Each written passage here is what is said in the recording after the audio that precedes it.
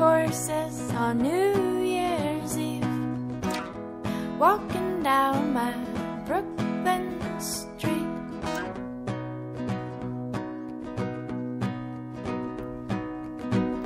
And I saw fireworks in your eyes. I was falling, falling, falling 1 year ago at this time.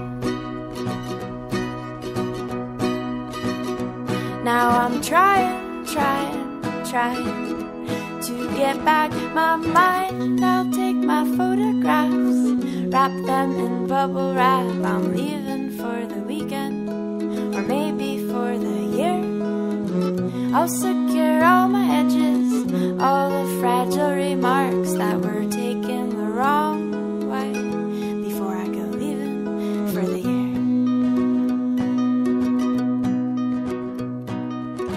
Taken the wrong way. Hey, how's it going?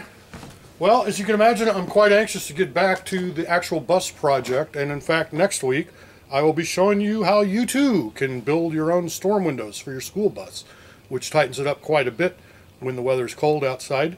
But this week I'm still sidetracked on empire building, so it's going to be back down to the mini barn where I'm going to build a loft ladder for the loft I built last time.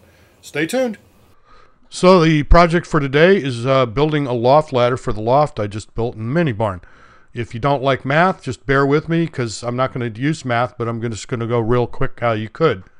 What I did is I laid a ladder up at the angle I wanted, and I took the rise over run 91 1/4 over 29 1/2. So if we were using math, we'd want to know what's the length of that slanted line there. What are the two angles? The slanted line being the hypotenuse.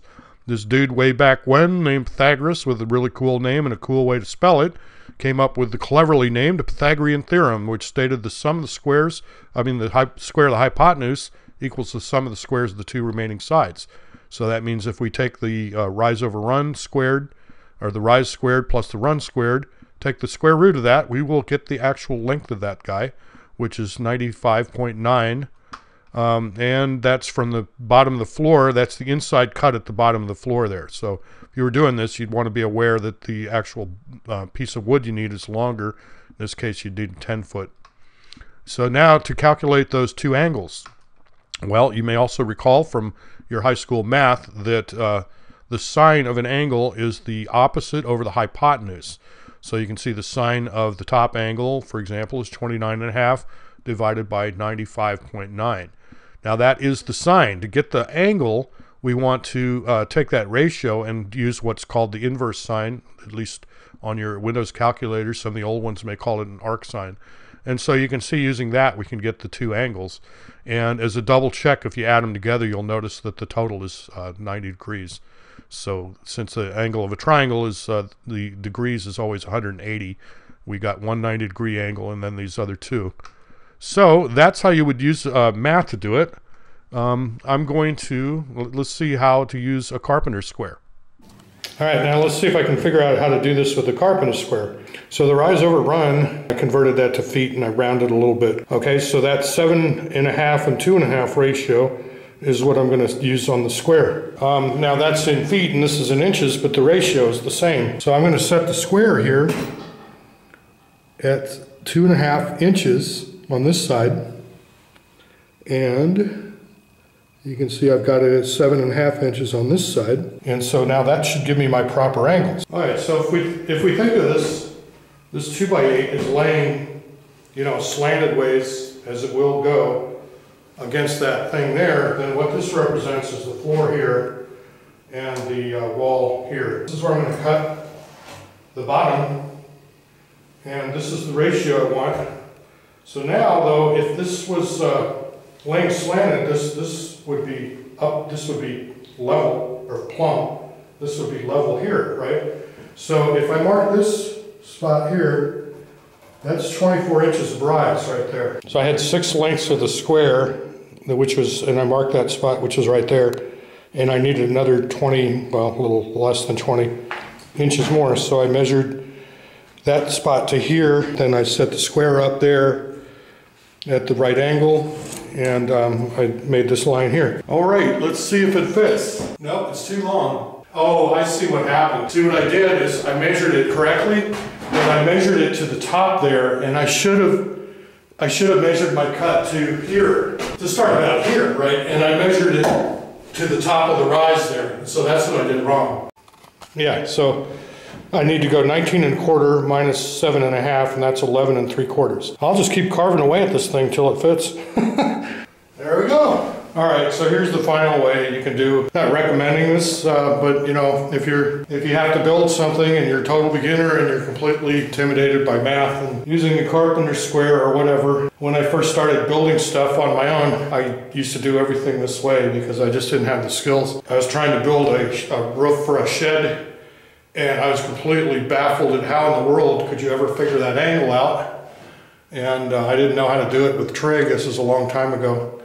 And I asked a friend of mine, he said, just lay a board up and do it that way. So, oh, it was like a whole world opened up for me.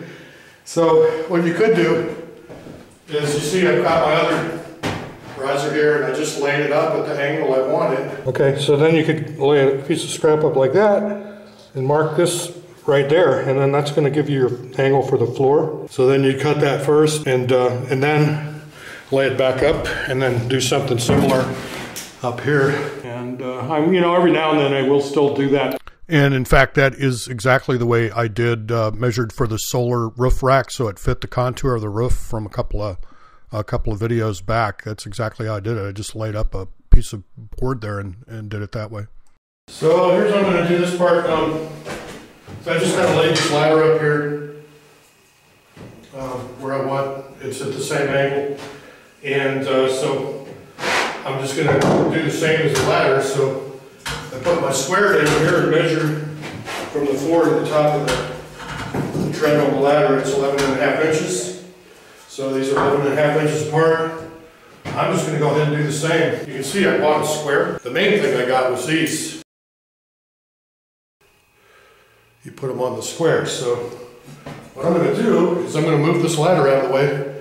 I'm going to put the square so it's level with the floor and plumb, and then I'm going to put these on to mark that angle.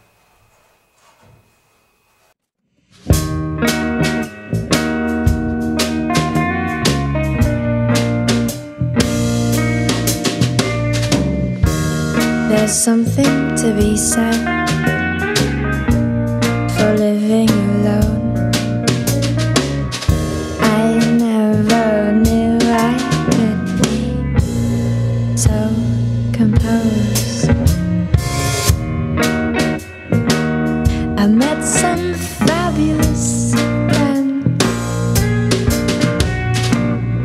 but my heart was tired, and I'm throwing it in, throwing it in.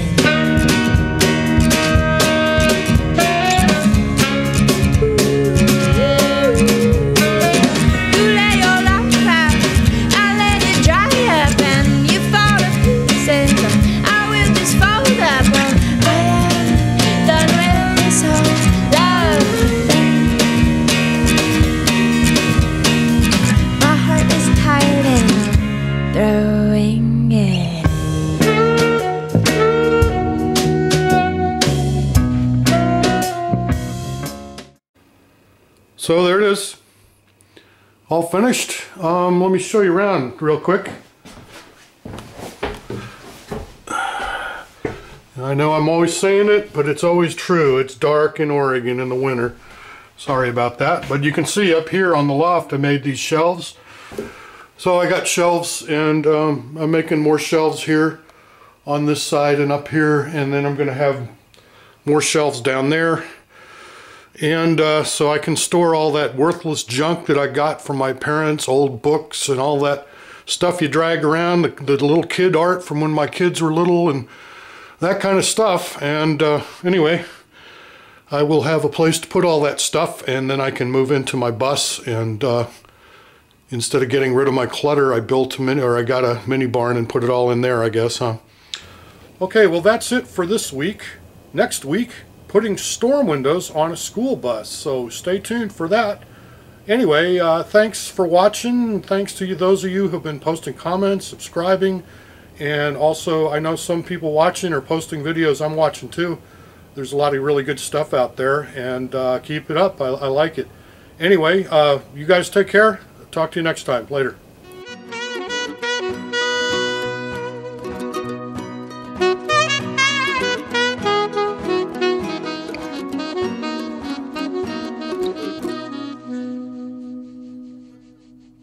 Mm-hmm.